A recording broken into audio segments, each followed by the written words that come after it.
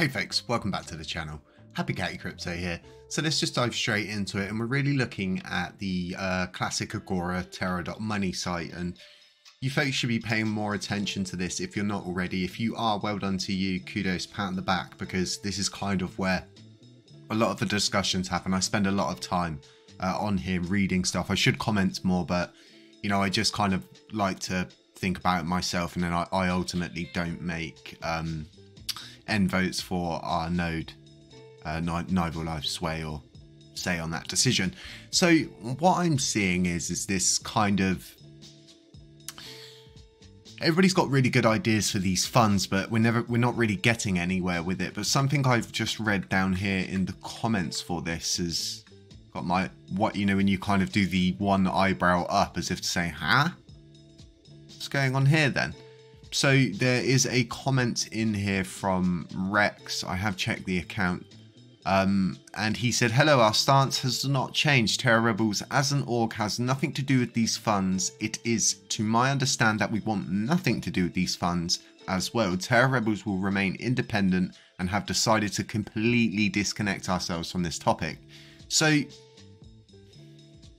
from where I'm sitting, this was put up 8 days ago. There's only 2 people we know who have access to the ability to, you know, get new multi-signature signers on. Alex and Vegas. So that's 2 people, okay? And, you know, we can both stand here, or we can all stand here and say they don't like each other. They rub on each other very badly, and, you know, neither one's ever going to meet in the middle. No one really wanted to meet in the middle. It was kind of like my way, or I'll just suggest something completely different and disconnect myself from it whilst throwing in a $1,000 finder's fee.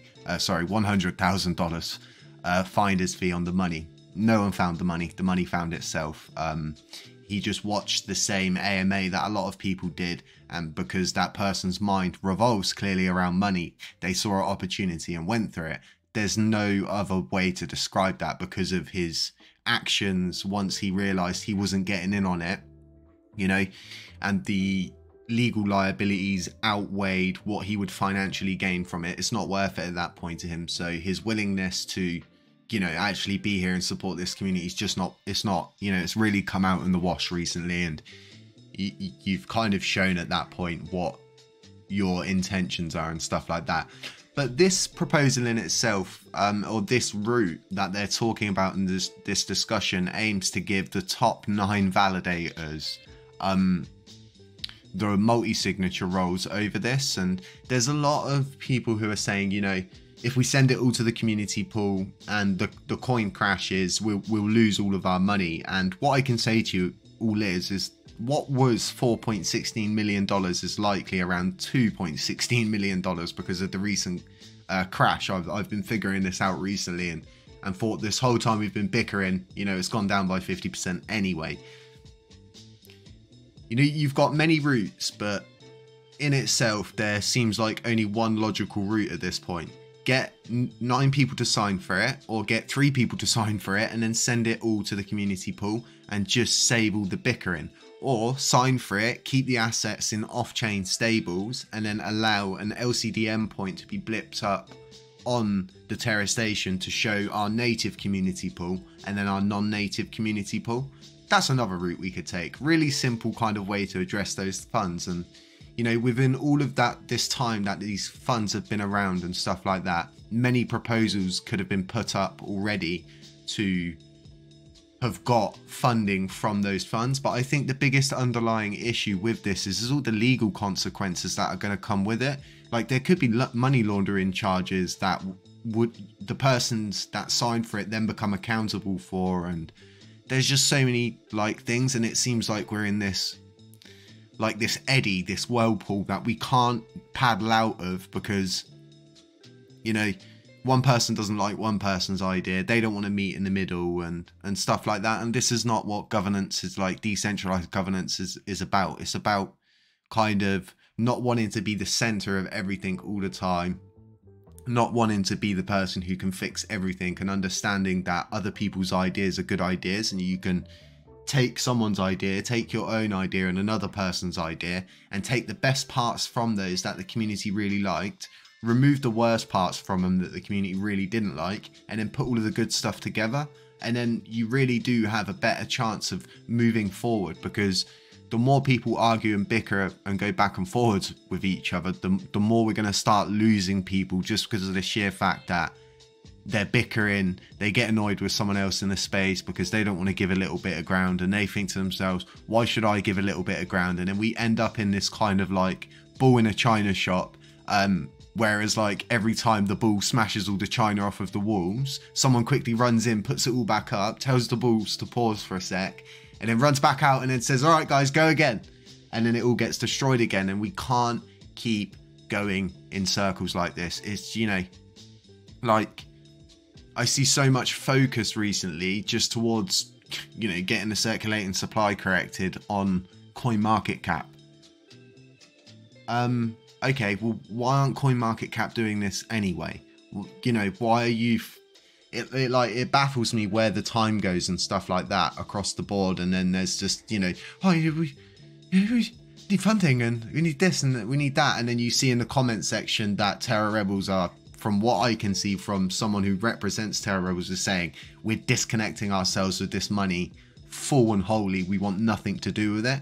So, okay, Terra Rebels don't want nothing to do with it. So that outlines and outrules, sorry, the aspect of them wanting to use it for funding. Okay, so send it to the community pool.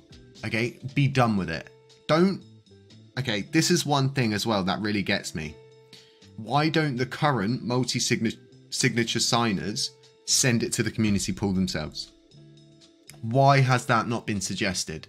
You know why? Because those multi-signature signers will be liable legally for those funds and for sending them to where they sent them to. And that's the same for burning. That's been outlined by Alex, that someone will have to take the legal obligations for these funds. And it's just not fair. As it stands, and before this money even came to surface, everything was going really well.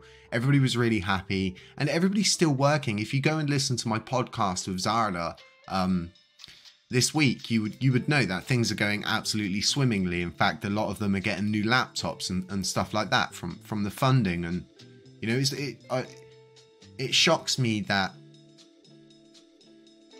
you know, so many people want to be this kind of, you know, I can fix everything.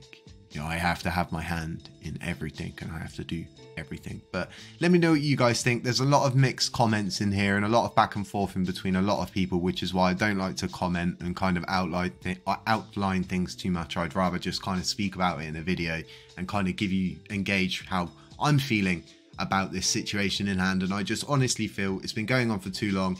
Either, you know, acquire the funds and leave them in a non-native pool, blip the LCD endpoint onto Terra Station, or send them all to the community pool. Don't keep allowing people to keep bickering over it. Let's get a proposal up. Let's get everybody voting on it. Let's get it agreed and move forward. Especially considering this was, I think, 8 days ago now. So it just leaves people in this horrible state of, oh, nothing's happening, and, you know, everything's all this stuff, and people start panicking and this, that, and the other. So just at the end of this video, I really want to thank everybody for supporting us and supporting the channel, supporting the node, and just everything. The NFT project is looking like it's going to mint out within 24 hours, which is absolutely insane. It's around 5 hours until we reach the 24-hour period. And last time I checked, there was 811 minted already. Absolutely insane to see this many people wanting to utilize the projects. We've been asked by so many people, you know, why was the collection so small? And it's because of the simple fact that here at HCC, there's one thing we like to do, and it's to take small, slow, very, very carefully thought out steps to ensure we're not running before we can walk, and we can look after the people that we are getting on board in these projects. It's all about, you know, really looking after the people that support you and helping them achieve, you know, better things, and giving them a reason to actually want to hold one of these NFTs and stuff like that. But we've got so many awesome things to come from the Lunk Penguins NFT project, and everything's going really well. I'm absolutely shocked in myself that a project can mint out so fast if it does mint out in 24 hours. Thanks for everything, folks. I hope you're using the burn portal. I hope you're utilising all the little bits that we're putting out there for you. Lots to come from the HCC family and the HCC factory in the future. Have a great Friday. Catch you in our midday live stream. Stay safe. Beware of scammers. Do use Agora text. I'll leave a link to the proper one in the description because you'll end up going to the Lunar Agora text. And beware of scammers. Beware of doppelgangers. Beware of anybody pretending to be me. And I'll catch you in the next one.